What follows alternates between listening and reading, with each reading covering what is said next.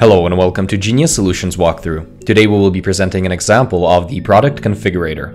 Several manufacturers produce products composed of a standard section with a list of options from which they select the ones that fit the customer's needs.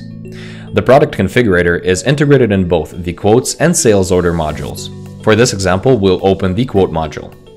Let's add a new quote by clicking the Add button on the top menu to the left.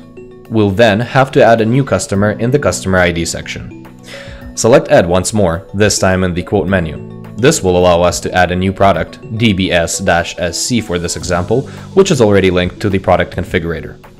Once entered, the configurator will open, showing us the list price and the final price, as well as the ability to list an option price.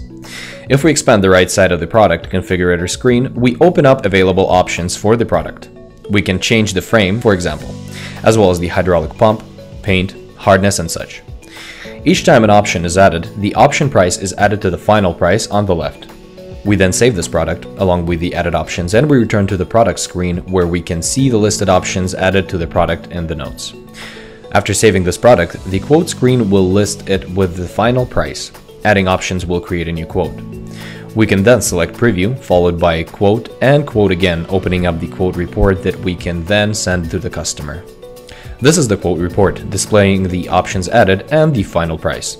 Once accepted by the customer, we select the Convert to Order button on the quote menu in order to confirm it and create a job. Once again, this product configurator can be accessed through the quote module and the sales order module.